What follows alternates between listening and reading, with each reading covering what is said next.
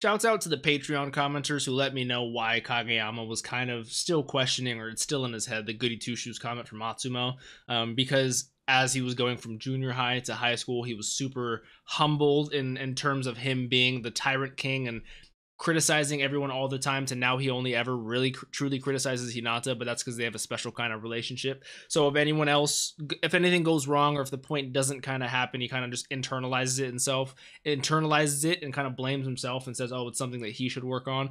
Whereas Atsumo, for example, says if you can't hit his spike, then you just suck. He knows he's good, so it's a different mindset going into it, and I am really looking forward to how that's gonna change Kageyama or only make him. I don't know how it's going to affect him, and I'm super curious.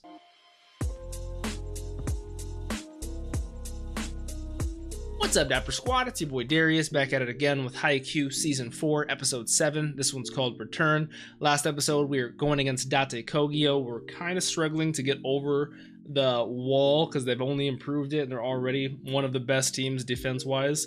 And so we're just trying to see if we can overwhelm them, keep attacking, but I just keep noticing at the end when Kageyama told Nishinoya to move, or you're in the way, and he was like, huh? It's like it had to have been a direct reference to Komori, because even Asahi is right behind him, so he could have come in for the back attack, but Nishinoya is in the way. So I'm definitely curious on how this is going to play, because I do think Kageyama's in the right, but it came off a little strong, especially because he's not the type to criticize, so I don't know how they're going to take it.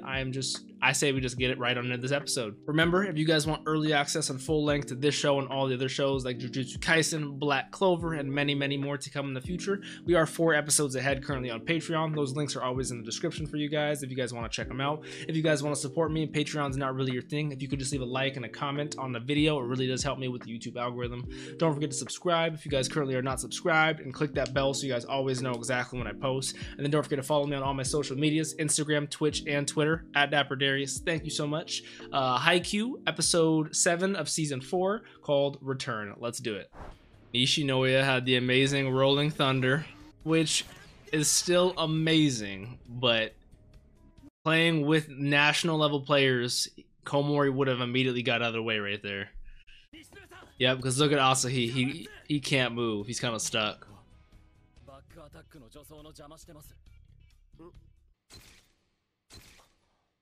He's playing it back in his head. He's like, oh shit, I actually was, and okay. Wow. Look at my man taking criticism. You love to see it. That's national level awareness right there.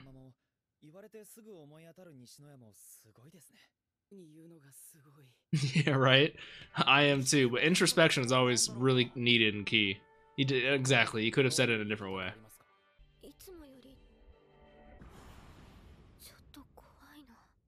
A little bit. I don't know what it is. I don't know what it is. Nice.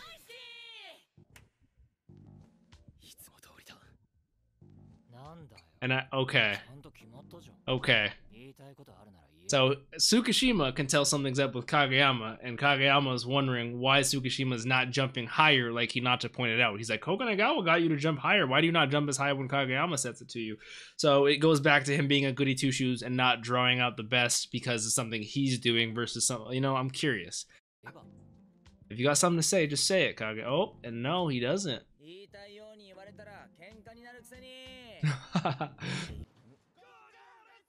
Let's go, Dateko. Who's here? Oh, the old third years.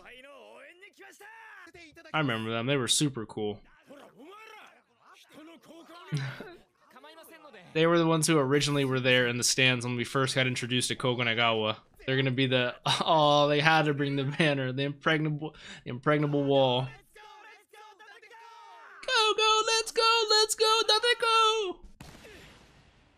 That wall is very impregnable, though.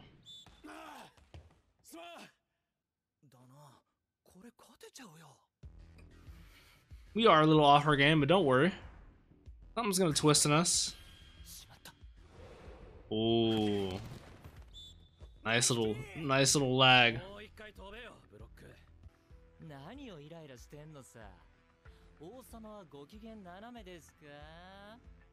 These are like the old Tsukishima insults. I miss those back in the day.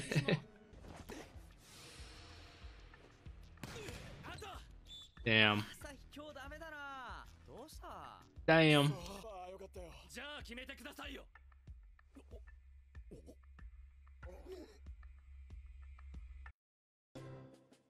I'm literally like them. I'm kind of taken back that he just said that. Oh my lord. Kageyama's got some balls on him. Oh my god. He is very frustrated right now.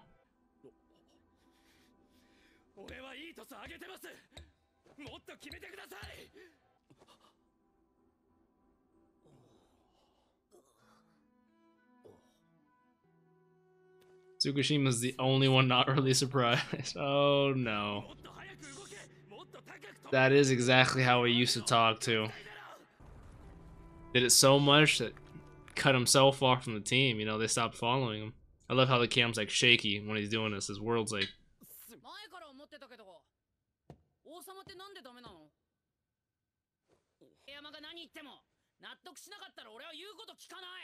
That's a very mature way of looking at it. A lot of people can't see it like that, but I like it.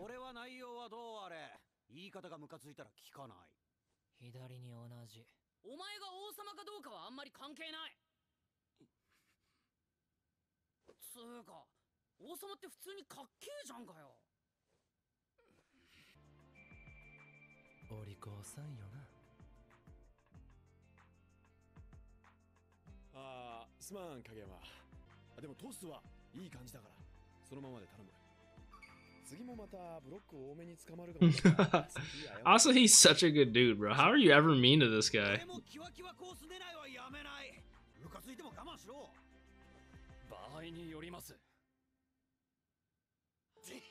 So he's not going to be exactly the non-criticizing Kageyama. He's not going to be King Kageyama either. Are we going to find like a good mix of communicating when we need to, but fighting when we need to?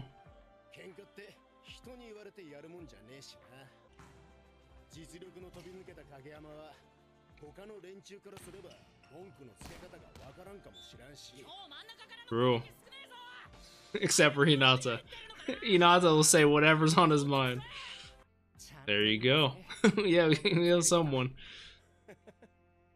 So it's just being more comfortable with your teammates to be able to say whatever's on your mind, whatever, you know?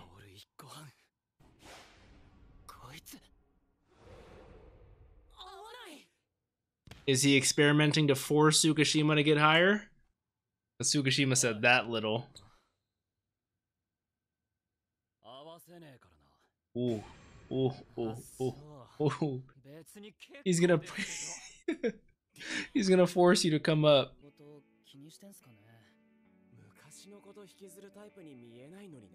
Oh, he definitely does. His team leaving him, you know. Oh yeah, huge weight on his shoulders.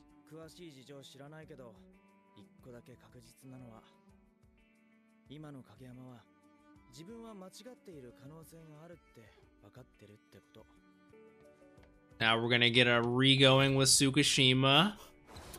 He jumped, he used all of that spring in his legs. He's going up, up.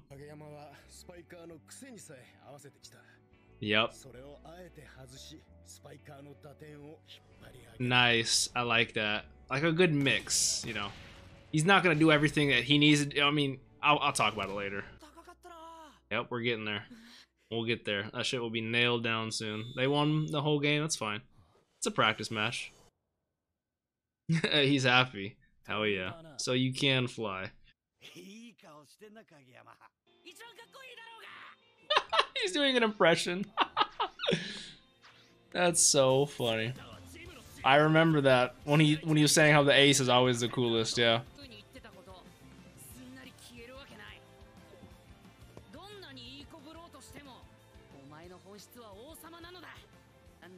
He made a little towel crown. From this day on, you shall be known as the new king. Hell yeah. Oh, that is a cool transition. The crows with the king of the dumpster court. The transitions where they show these little backdrops in the court or in the dumpster are always amazing. Where they're showing with like wings and shit.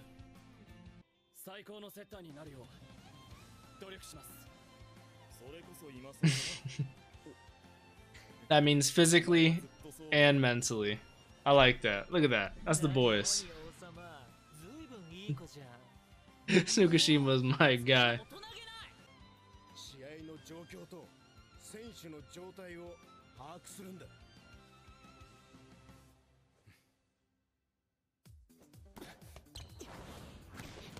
Nice. Hell yeah. First time we've had a lead in a while.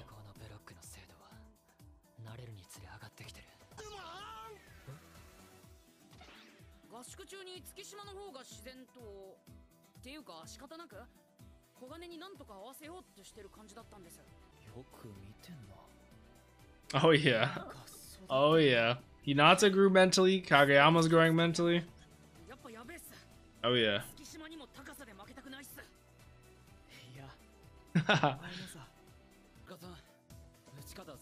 He's actually saying what's on his mind. Wow.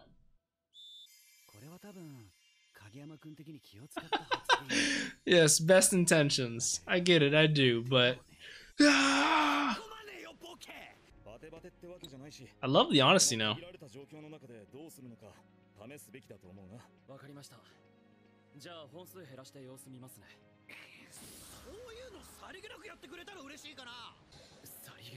Nonchalantly, how do we do that? He's taking that seriously.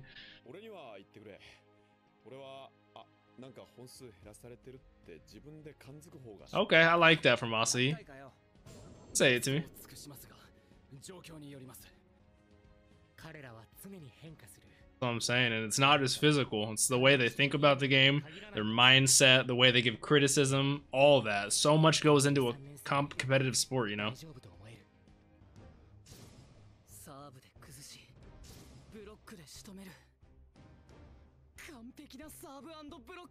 Oh yeah, gotta admire it. Especially from Yamaguchi, who loves to serve. Futakuchi. Yeah, he'll be unfucking beatable. I'm saying, that is a really good combo. Amazing serve with an amazing block.